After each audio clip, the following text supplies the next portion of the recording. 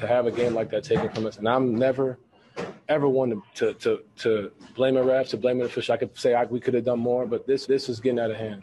You know, there have been games like this that we've won. There have been games like this that we've lost. But this whole refereeing stuff and the way we're nice, we don't complain, we don't get frustrated. You know, we fight through things. And the fact that we just continually get screwed in a way by this, you know, like we won this game, in my personal opinion, you know, but like I said, I'm gonna give them credit. They won, whatever, cool. But like, this is, it's a consistent thing. And, you know, the question is, can we do it? Can we sustain it? Are we for real number one? Like, yeah, the hell we are. And it's getting fucking ridiculous, KK, that this is what's happening. You know what I mean? We have a whole second half of the season to go and get ready for, but like, I'm sick of it. To be honest with you, we all are, you know, and I think this is something that just, it eats me. It eats at me, man. And I don't